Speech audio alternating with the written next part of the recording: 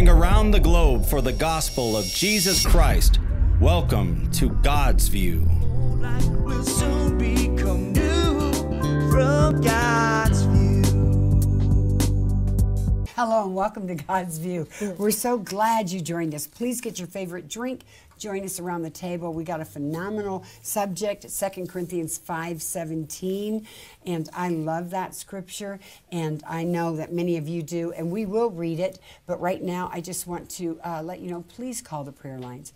307-637-PRAY, that's 7729, while we're going through the program, because I don't want you to go through things alone. Again, I make people know this, that we do not ask you for any information. You want to give us your name, that's fine. We will not solicit you the next month. We just want to come in agreement with you and see your breakthrough. See something happen in your situation, okay? Because some people don't even know what breakthrough means. If you're just tuning in and you don't know the Christianese, the way we all talk, they don't know. And that just means that God's going to shift your situation, come in and do something. So please call them while we're going through the program. I'm Charlene Back-to-Marion, your God's View host. We have Stephanie Bash, and Priscilla Pruitt, and Lana Gardner. And we are a team, and we love doing these programs because, you know, we get just as much out of it. And when there's people in our audience, we only have a couple people today, but, you know, when there's people in the audience, it helps too because it kind of riles you up, you know? Yay, yay.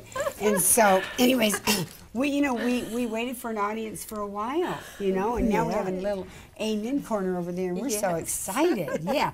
So I just keep forgetting to invite people, but I will. I just keep saying, come on over. Okay. Yep. Anyways, we want to get right on with the program. Thank you so much for joining us. I'm going to read out of the, and if somebody could pull it up in NIV or King James or anything, you got it too. Okay. Oh, Amplified's great too. But I want to read it out of the Passion. I love the Passion. Mm-hmm. Now, if anyone is enfolded into Christ, he has become an entirely new person. Mm-hmm. Boy, isn't that the truth? Can't we all testify? Yes, amen. Holy God, amen. I mean, I'm a totally new person. We don't walk the same. We don't talk the same. Don't look the same. You get cleaned up, yeah. So all that is related to the old order has vanished. It says, behold, let me see, it won't turn, excuse me. Behold, everything is fresh and new. Yes. And God has made all things new and reconciled us to himself and given us the ministry of reconciling others to God. So once we are born again and once we know the revelation of 2 Corinthians 5:17, now we are accountable to cause reconciliation for others to know Jesus. And I say this periodically. We buy the new wine with the old. You have to give up the old for the new wine. That means any kind of attitudes. But when we're talking about this, all things new and all old gone, we're talking about literally your life. You're giving your life for his. You're exchanging, because when you got born again, you had an experience, okay? You experienced Jesus. But then now you have a journey. And along that journey, there's every day of a repentance for something or a change of something. God comes in and says, oh, I don't like that in your life. And then you guys work those things out. But it's always fun. God always makes this life an enjoyable journey, because otherwise he wouldn't have said it's the joy of the Lord that gives you strength. There's joy in God. The joy that you've never felt, unspeakable, full of glory, full of his glory. I'll tell you, you will never be the same once you have experienced 2 Corinthians 5:17. I love it. And there's some people out there thinking, hey, I like myself. I like the way I am. I don't want to change. You have no idea what God could do for you. Amen. Amen. That's It's right. staggering. I just think it's so amazing how much God loves us and how much he cares, that he would be a father that sent his son to die on the cross to change the way we are in our everyday living. And it says in Lamentations that his mercies are new every morning. So if you're thinking, I know the Lord, okay, so if the old has passed away and I've become new, how in the world do I do this? And literally every day you get up and you say, you know what, Lord, you told me in your word that the old has passed away and I have become new. Yes. So I'm going to stand on that. I'm going to Amen. declare that over my life. And as we all know, when you declare the Word of God, it is alive and active. It is alive and active, and it comes alive in you through the Holy Yes. Spirit. I And love when that. you receive that, you receive the Spirit of truth. Amen. And when the Spirit of truth comes, you also, with the Holy Spirit, you get the helper, you get the counselor, and Amen. he begins to speak to you. So even those old dreams and visions that were of the world, all of a sudden you're like, I don't care for that anymore. Or that's Really? funny. That doesn't taste good anymore. Or, you know, I don't want to do that same addiction anymore. My life is new. Or the movies. Yes. Yeah. You've got to You see don't want to this see the movie. It's same. the best movie. And then you go to see it again, you go, I like Yes. that. Absolutely. Yes, The old yes. is literally shed off. gone. And he says, you have become a new creation. Yes. You know, when he breathed into our nostrils and he called our name, we became who he, you know, fearfully and wonderfully made, and who he called us to be. But then when we receive him, we're of age and we can receive him to be, have him as our Savior and then become that new. It just is from the inside out. It's like transfiguration, the way Jesus showed, you know, Peter, Paul, and John. We have a transfiguration, and it's Amen. just shed off. We can't stay the same. I love how the Amplified Bible talks about grafting, and it says, therefore, if anyone is in Christ, that is, grafted in him, joined to him by faith as Savior, he is a new creation, born and renewed by the Holy Spirit. Old things, the previous moral and spiritual condition, have passed away. Behold, new things have come, because spiritual awakening brings new life. But I love how it talks about being grafted, and a lot of people don't really know what that means, but grafting is like a technique where they join two plants as one, and basically a wound or a breaking has happened in one of the plants. So let's call that plant Jesus. It's been broken and cut. And the other plant, and let's say that's you and me, is literally joined together and almost like Band-Aid Yes. right. together as one and inserted into that broken so the two can grow together. And that's what it means to be grafted into Jesus.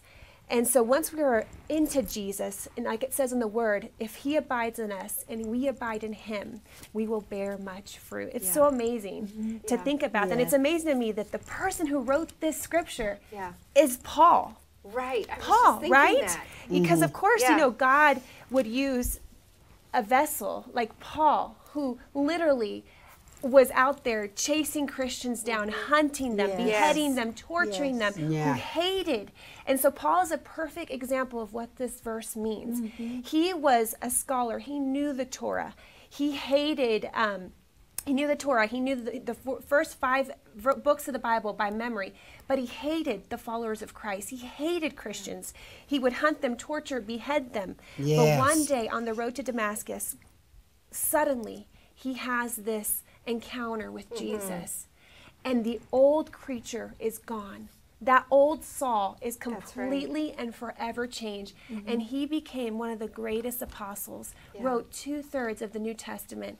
And so to me, when I think about this scripture, I think about Paul who wrote it. And I'm like, that is literally what this scripture means, Yeah. to become a new That's creation. right. You know, God gave me revelation knowledge about this morning. And he said, well, it's always troubled me why the Bible said that we're not to call anyone else Father. That's right. Yeah. It's because of this. Mm-hmm. It's because God is our Father. We have His DNA. We no longer have the DNA of That's our right. forefathers. That's good. Yeah, that we Yeah. we have earthly daddies, and we love them Right. and we cherish them. We thank them for raising Yeah. us. But there's no one. Our Father, now that we're born Yes. again, it's our Father in heaven. Yes. And there's no one like Him. That's How right. dare we call anyone else Father? Is that awesome? Oh, I just love that. You know, it's like championship racehorses that when they're bred, they are bred for their DNA, for their line. They'll choose all the greatest, the strongest, the fastest horses and put them together. And so they're chosen for their DNA. Well, we now have the DNA of a champion. Yes. How dare we ever say, I can't get over this addiction? Are you kidding? Do you know who lives in you? And like Priscilla said, we are grafted in. When we are grafted in, after a while, after that Band-Aid, so to speak, goes, you can't see the difference. can't. Why? We are one with Jesus Yeah, Christ, that's right. the Yes. Father, the Son, the Old's Holy gone. Spirit, and you, one.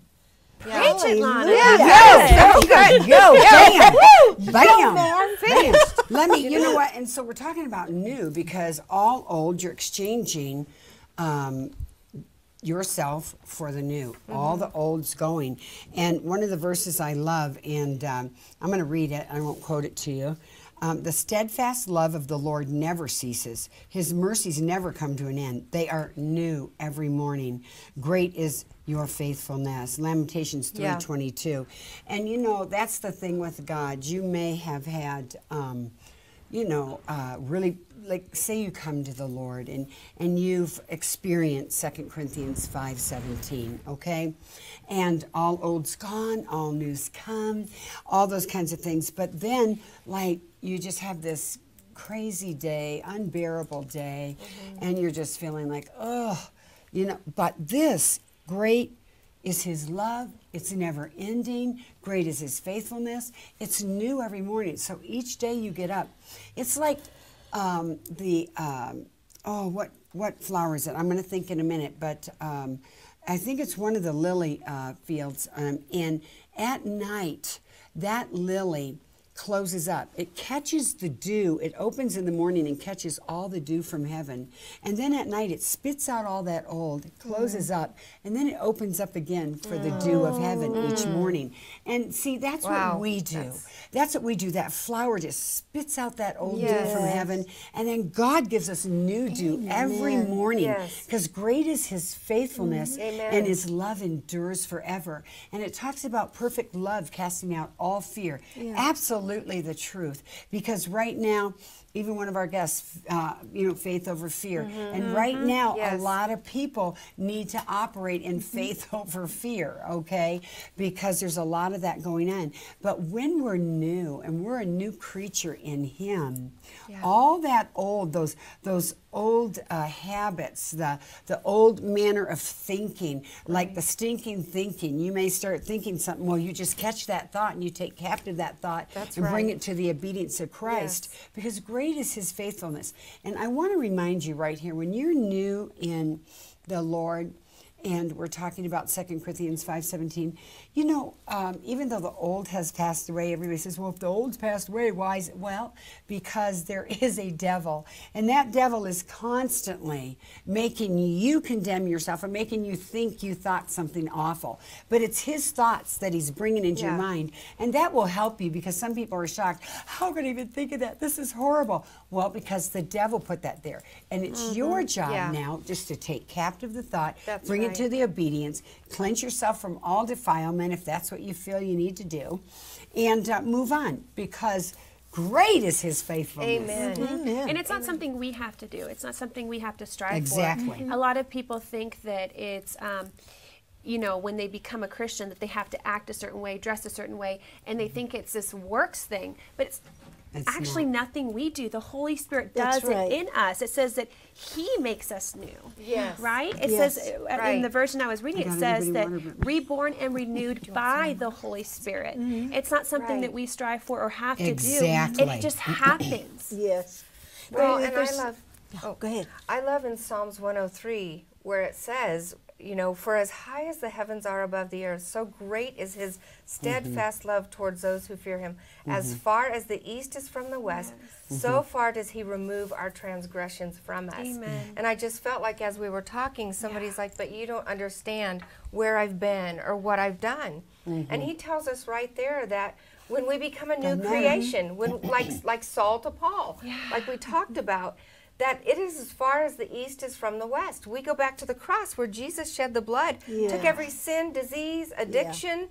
I don't care what you've been through or what you've done or what was done to you. Jesus paid the price. And we receive the benefits, it says also in Psalms 103, that he forgave all of those. So you don't have to carry it anymore. You are brand new. And when you go to look for it, it says in the word that it is unrecoverable, basically, that once you ask for forgiveness and you repent, when you go back and you bring it up, the Father is saying, I don't know what you're talking about, my son, my daughter. You are a new creation. Amen. Because the devil's always bringing a false word. Yeah. You got to realize there's two voices out there always, the enemy and God's. Yeah. And there's a real roar and there's a false roar. And what Priscilla said, I really loved about performing. Once you don't have to perform. Once you get born again, the word performs for you. It says, my word will not return void. Just as the snow and the rain falls to earth and soaks the earth and cannot return to heaven, so it is my word that goes forth.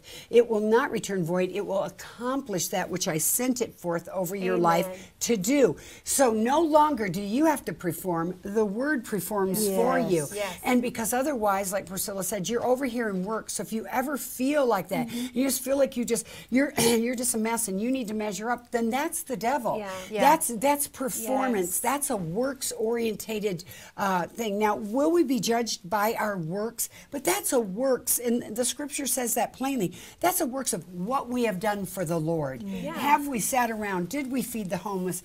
Because that's the kind of works that's talking about. But when you're trying to work and strive to perform something God has already shed his blood and done, it's done. We have victory. We're seated in heavenly places with Christ Jesus. Hey, we've got the same authority, same everything. And what the devil does is come, and I say this so many times, and I think I said it over and over on TV networks when I was just in Atlanta, is that the devil's goal from the day you were in the womb, conceived, because it's not just all of a sudden when you pop out. I knew you when you were in the womb. So everything is heard, your mom, your dad's voices, heaven's voices. So the day you were conceived, the devil's goal was to make you believe the truth is a lie and the lie is the truth. And so that he always lies about you and always comes and causes you to try to perform and shift to be somebody else. And that's people's biggest battles. Because then they look at, I want to be like so-and-so because I would be better because I'm a mess. No, God made you just the way you are, and you are wonderful. You've exchanged your old for the new. And now if you try to be somebody else, you're going to equal a counterfeit of yourself, and it equals no results. You have to be who you are, and then God can use you. And that's just behavior modification. Yes. It's not actually changing. It's That's behavior good. modification. If you're modifying your behavior, there's no true heart change. And therefore, you're not a new creation. So I would even question that your salvation was real. And actually encounter God and try to do that, so that it's a real but thoughts change. do produce a result. It and does. the devil just continues to put that thought in your mind to where you do question, is God with me? Is God so they could but still I love be born again? the point that Stephanie brought up, because there are people that say that their sin is so great, but I love that God used, and it's not by coincidence that he used Paul, because Paul, he actually murdered some of his disciples, Jesus' disciples. He was there when Stephen was stoned. Yes, he stoned Stephen. He's the reason Stephen Yeah, was and they stoned. were all holding the One of corpse his of disciples. Stephen. And so if God could use him, Yeah. who tortured and murdered maliciously these people that were innocent, of course he could use you.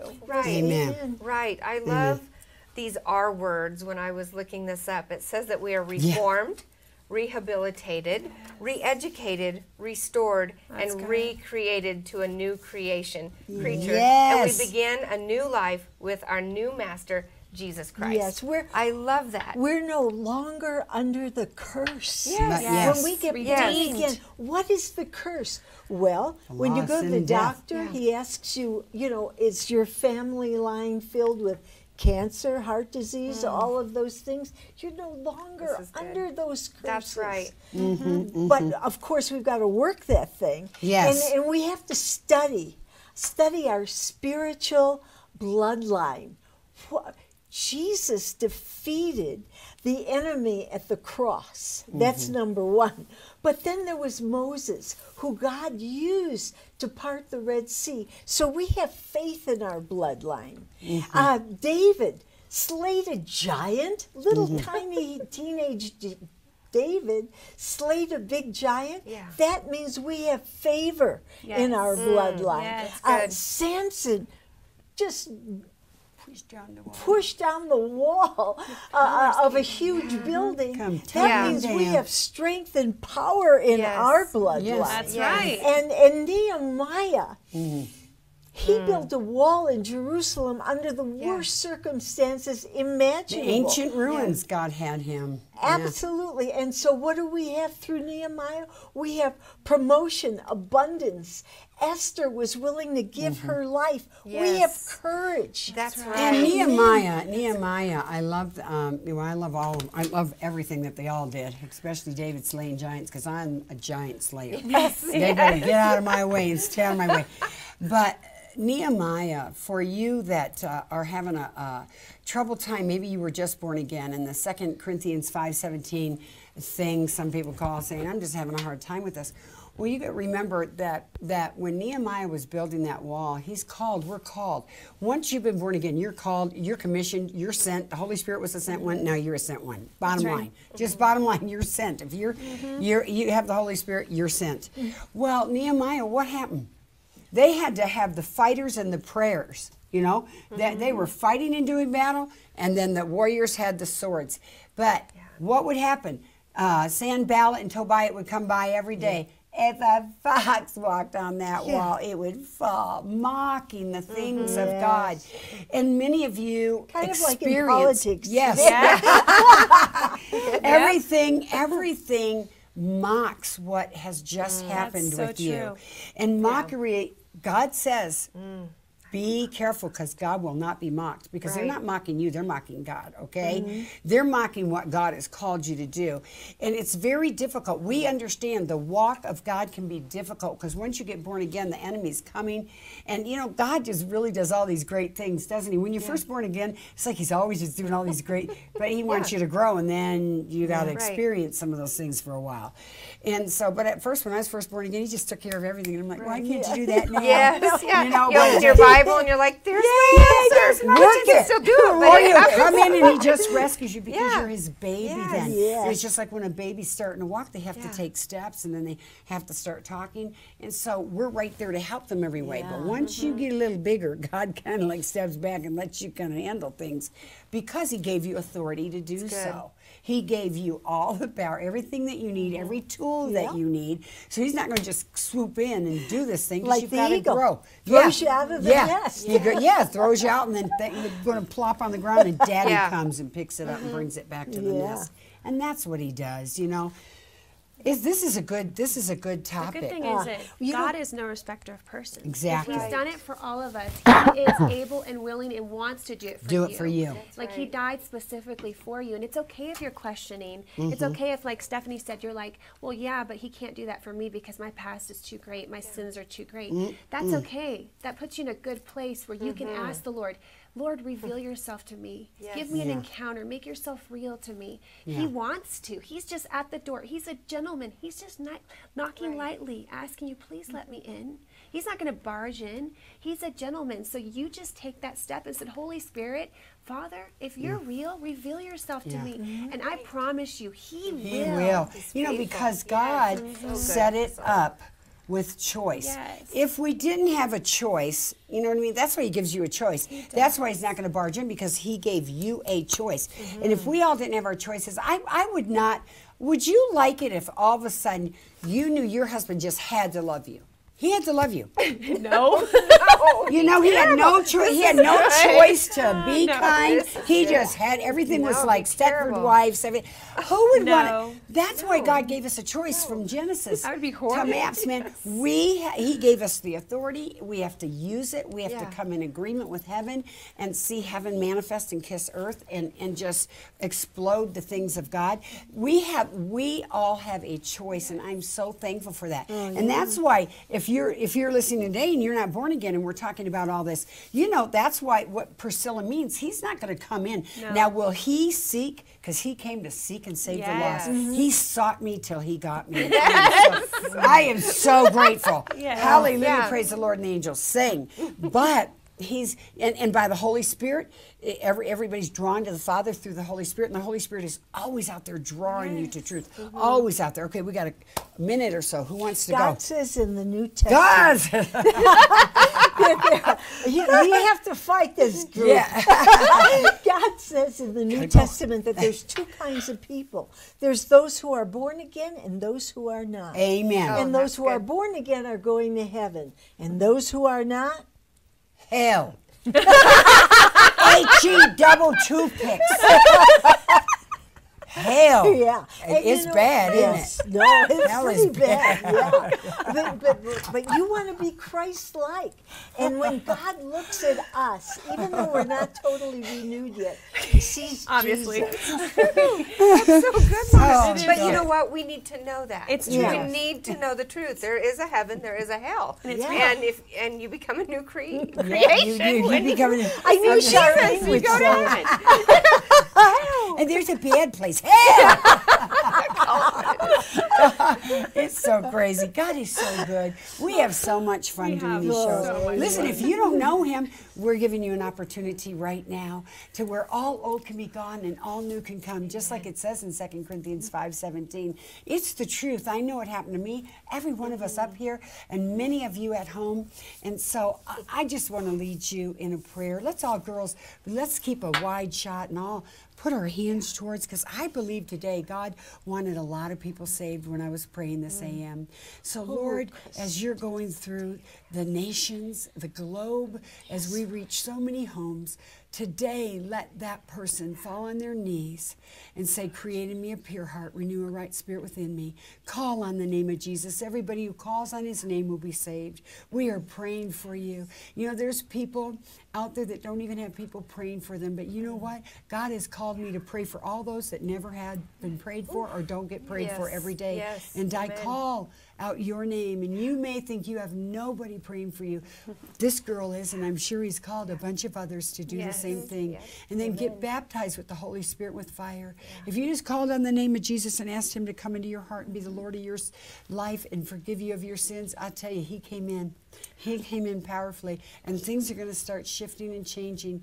And if you got baptized in the Holy Spirit with fire, you just ask for that. Get your heavenly prayer language. It'll be your 911 to God. Trust me, things will change. And then call the prayer line and tell us that you received Jesus today. 307-637-PRAY.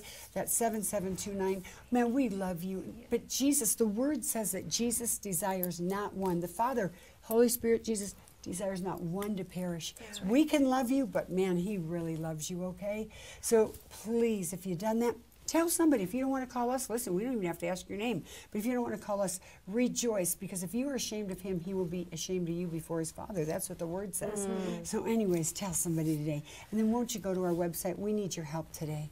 Okay? You can get this anointing oil, and it's fabulous. Smells good, and it's got this great oil, and a pearl in there for your value, Rosa Sharon cap for representation of Jesus, and it helps us keep going into your home and around the world with the gospel of Jesus Christ. We have other things there, some books, and Lana's books are on there, mine. I think there's stuff of Priscilla's. All of our stuff's on there. And remember today, won't you, that God does have a view. God does have a view personally for you. It's only goodbye for today. We love you. Thank you for joining us. Remember, tell people about God's view. Mwah. Going around the globe for the gospel of Jesus Christ. Welcome.